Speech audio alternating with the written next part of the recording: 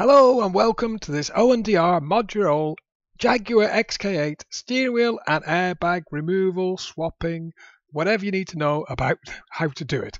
This is video 122 in our series of XK8 videos, and we've been working on our car and we've gone from carbon fibre wrap and we've carefully putting back the walnut veneer, but we need to now change the black leather trim rimmed steering wheel back to the old walnut leather rimmed steering wheel.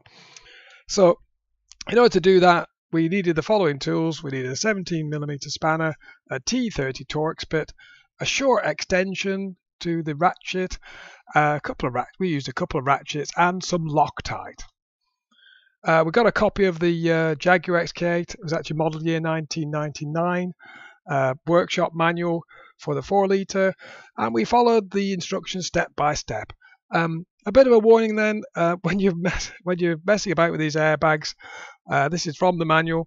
Before any airbag service is performed, at least 1 minute must elapse after disconnection of the battery positive cable to allow dissipation of backup power supply energy. So basically, leave your battery off for quite a while if you can do it. Warning, in the event of a fault erupting, in other words, if you have an airbag that's actually deployed, don't put the fuse back in and before you put the next airbag in. Just don't mess with it at all. It also mentions the fact you should change the airbag after 10 years, but that generally doesn't happen. Anyway, a bit of a warning then, before you get into this, the airbags are explosive stroke pressurized devices depending which model you have, and if the battery is connected, there is a small risk of deployment and it will give an error code, so please be careful if you're going to attempt anything in this video. So, as per our usual format, we've split the whole thing into several sections. Section 1, removing the airbag. Section 2, removing the wheel. Section 3, we're actually changing the rim, so we're going to change some plastic trim over. Section 4, refitting the wheel. And 5, refitting the airbag. First of all, removing the airbag. So the airbag actually obscures the main bolt to the steering wheel, so you need to remove the airbag first. The airbag is actually fixed to the front of the wheel through these two bolts, the T30 torque bolts, and that allows you to remove the airbag and get access to the main bolt, which actually holds the steering wheel through some splines, as you can see in the aluminium casting. Again, before we get into removing the airbag, you must disconnect your battery. There's a couple of videos I've done on that. There's a video of V56, how to disconnect a battery, and I've even done a little short video. It's only less than a minute long, the S3 battery disconnection. Once you've waited at least a minute, I would leave it for a couple of days, to be honest, if you can afford it. You need to release the steering wheel lock because you're going to have to move the steering wheel. So you need to put the key in the ignition with the battery disconnect and obviously move to position 1. Then you need to turn the steering wheel 90 degrees to be able to access one of those rear T30 torque bolts. And I'll show you how easy it is to find it. So if we look behind the steering wheel here, lurking there in that little recess is your bolt head. And that's the bolt we're after, a T30 Torx bolt. All you have to do is loosen it. It won't actually come out. It's actually captive by the mechanism or the structure inside the steering wheel. So loosen it as much as you can until the steering wheel airbag becomes loose. You need to then turn the steering wheel the other side up to 90 degrees in the opposite direction. Again, loosen the bolt as far as you can. It won't come out. Just make sure it's thoroughly loose. And then the airbag will simply pull off, revealing the loom and the multi-connector. It's a single connection on these airbags. And there you go. So all you have to do is depress the little tab and pull the multi-plug out. Easy as that. And then simply remove the airbag. Job done. Then you should have something like this with the airbag removed, revealing the bolt. Before we go on to actually moving the steering wheel, a little bit of a note about airbags. I bought an aftermarket, I bought an Jaguar steering wheel I thought would fit in my naivety, but it was for I think it was an XJ. The steering wheel looked identical, but the airbag was different. Everything else in the steering wheel was the same, but the airbag was different. And apparently there is two sorts of airbag. There's without speed control, which is the early airbags, and then the latter ones are with speed control, non-adaptive. And I think there is some later types after that as well. And there's lots of different specifics for each model, so you've got to be very, very careful with airbags, obviously. And you can see with these two airbags, the left-hand side is my 1996 model year airbag. It has a black connector. The right-hand side, the one I bought from later XJ, has a grey connector. The wiring going to the airbag is different colours, so there's lots of indicators. And the two multi-plugs or sockets do have some foul pins, so you can't connect a grey pin to a black socket. But you can't just buy an airbag and swap them over. You can have a quick look at the multi-plug there. This is mine. It was a HAA 9180 BC AEG for the trim level, a black multi-plug. And the one I bought from an XJ was actually HNC 9180, the same main number, KC, the grey plug. But you see the plug has slightly different moulding in there to stop you fitting the wrong one. Then I thought, oh, actually, I just swapped the cover over. You can see the two nuts there, they're welded on, bolting on, but the actual cover of the airbag is not detachable. The airbag and the cover is all one unit. It's pop riveted on there. I mean, obviously, you may want to try drilling those out and changing over, but it's a safety device. You don't really want to be messing with that, and you don't know what else is going to fall out when you take it off. So the airbag cover is integral to the airbag, so it's not something you just swap over. So, bit of a top tip: if you're thinking about changing your steering wheel, make sure the specification, the model year, the part number, etc. of the airbag in it is identical to the one you're taking off. Section 2 then, removing the wheel. The central retaining bolt needs a 17mm socket. It's not that tight, to be honest.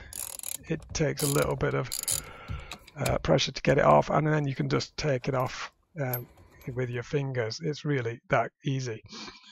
Bit of a top tip then. Mark the position, or you put a line across the two pieces. I actually put a little punch mark in, because my lines tend to wear off if I'm not careful. To mark the position of the steering wheel center and the shaft of the steering wheel shaft, to make sure you put the steering wheel back in exactly the same place. Also disconnect the steering wheel controls multi-plug, and then the steering wheel should just pull off.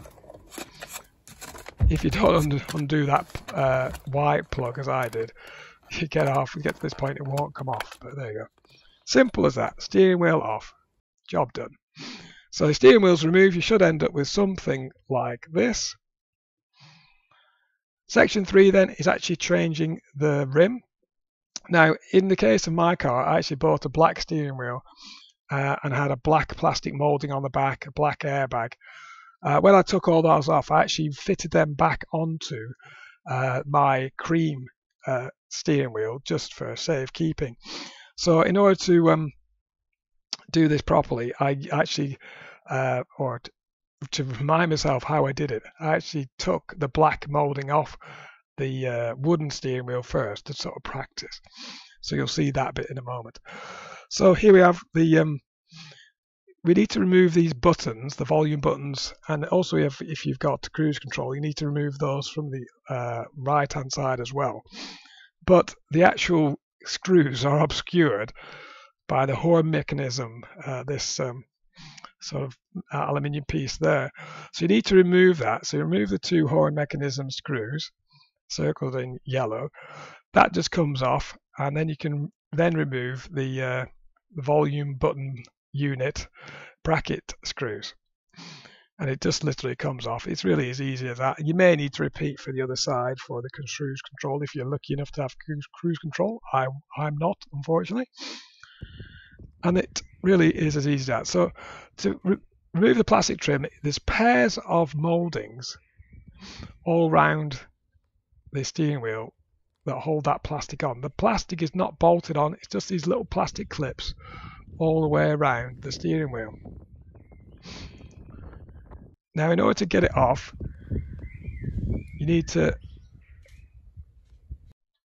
remove the lower clips first. Here it was very difficult to do on camera, so I've actually took the lower clips, the two side clips and the front edge clips off, and it literally will pull off the back ones, and you'll end up with something like this with the plastic piece removed. Here we can have a quick look at those clips again. So you've got a pair in each corner of the rim, a pair at the back, another pair there, a pair at the front, another pair at the bottom, and a pair at the left hand side. Give you some idea of the clips. Lots of clips on this steering wheel rear cover. Now we need to replace it with the original one, and it literally just pushes straight on. I'm not going to show you a video of that. It's very, very simple to do. It just pushes on. And you end up with this, and you just refit the buttons, screw them back on, refit the horn mechanism. Jobs are good and very, very simple. Section 4 then, fitting the wheel. As I say, I've got the mark on the steering wheel. You've got to hit that mark basically. Feed the steering wheel feed the wiring loops through the steering wheel rectangular hole above the center, and then align the steering wheel marks again, making sure you get it bang on. And then you really need to refit this bolt. And now if you've got any problems with this bolt, it's an M10 by 1.5mm pitch, it's 25mm long, is grade 8.8. The washer is 2.5mm thick with a external diameter of 30mm, and obviously it's got a clearance hole for the 10mm bolt. They are both zinc coated, and the bolt has thread lock originally.